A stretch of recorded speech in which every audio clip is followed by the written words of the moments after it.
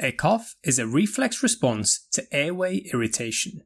An acute cough is one that has been present for less than 3 weeks, and chronic is above 8 weeks.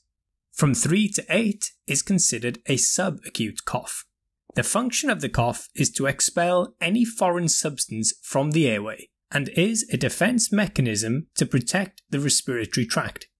All chronic coughs begin as an acute cough, but it's not possible to tell which will become chronic.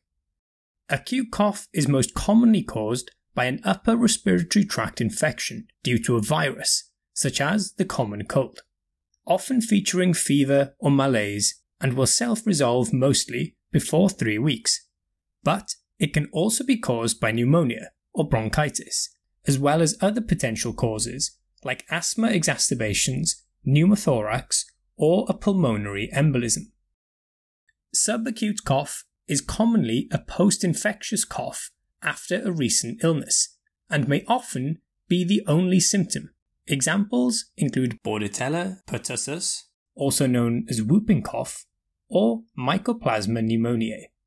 You'll find free practice material on chronic cough and other videos available through Wisdolia, featuring multiple choice questions, flashcards, and case scenarios that give you feedback as you answer. Find a link below. Around 10% of the population have a chronic cough. The most common cause is upper airway cough syndrome, previously known as post-nasal drip. In this case, upper airway abnormalities are key, particularly throat clearing or an unpleasant sensation in the throat.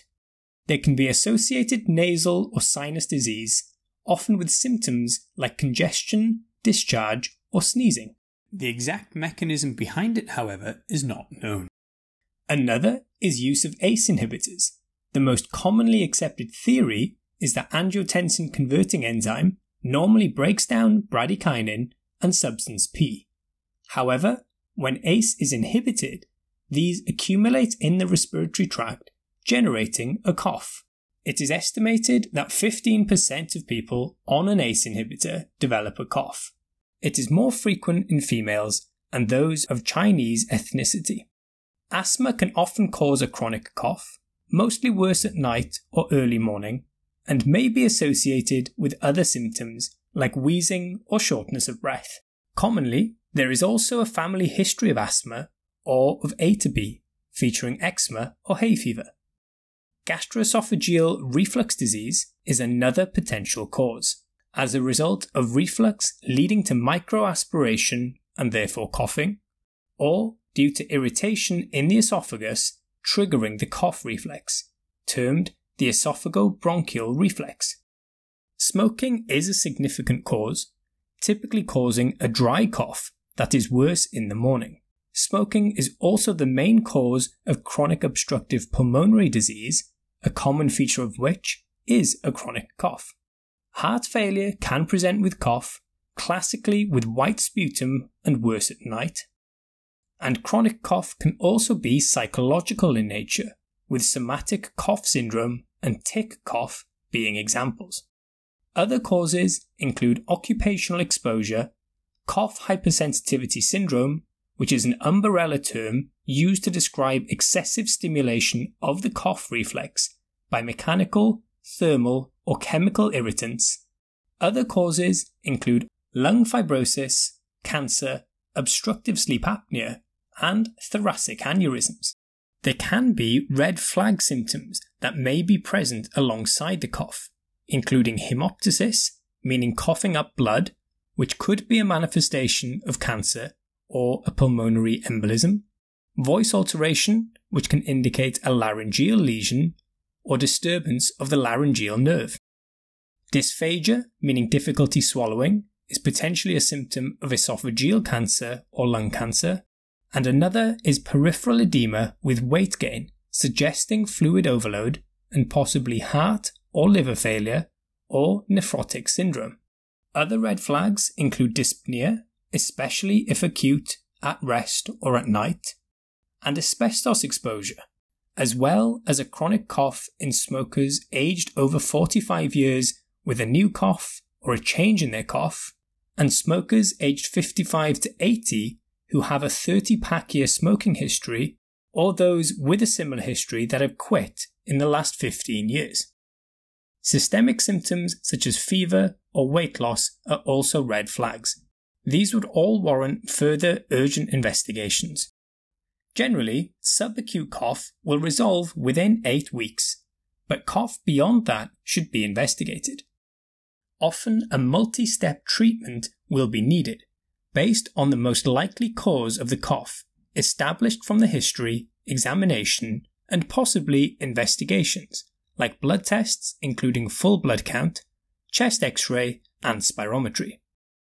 As we've seen, a chronic cough can have many causes, some of which may overlap, which is why it's recommended to highlight contributing traits when describing a patient with a chronic cough. For example, a chronic cough with features of reflux and ACE inhibitor use. Management is then guided based on the treatable traits identified. For upper airway cough syndrome, this generally involves use of an antihistamine like chlorpheniramine and a nasal decongestant. Note that the decongestant should only be used short-term as it can lead to rebound congestion. Intranasal steroids like mometasone are another option.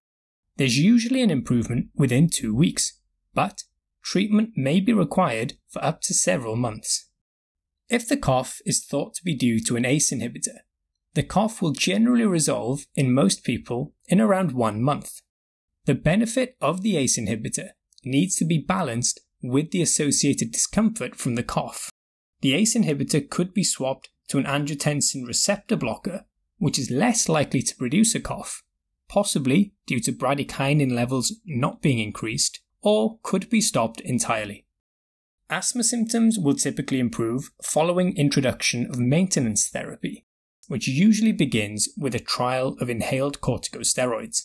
If asthma or COPD is already established but is poorly controlled, then escalation along their respective inhaler pathways, for example long-acting beta-2 agonists or montelukast in asthma, should be considered, alongside review of inhaler technique and particularly in COPD, smoking cessation and pulmonary rehab. If there are also heartburn or reflux symptoms, then a trial of proton pump inhibitors such as omeprazole or lansoprazole is indicated, and smoking cessation is generally recommended, although it can initially worsen a cough, thought to occur due to dysfunctional cilia regaining function and clearing more foreign particles, but also due to nicotine suppressing the cough reflex.